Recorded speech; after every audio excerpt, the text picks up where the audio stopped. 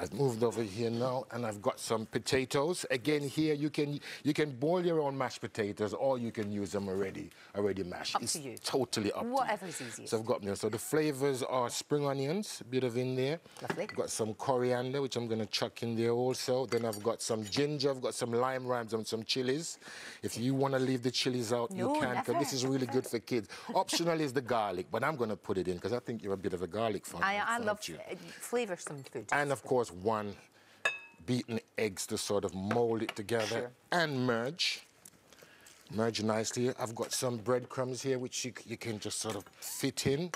Right. You can use panko if you want to give it a better breadcrumb, the Japanese breadcrumb. No, it's too posh, is that? That's too posh. Yeah, it's too posh. And merge these together, as you can say, and then use your hands once you've done that to make these wonderful fish cakes, which I've got some here, which I've done already, as they say.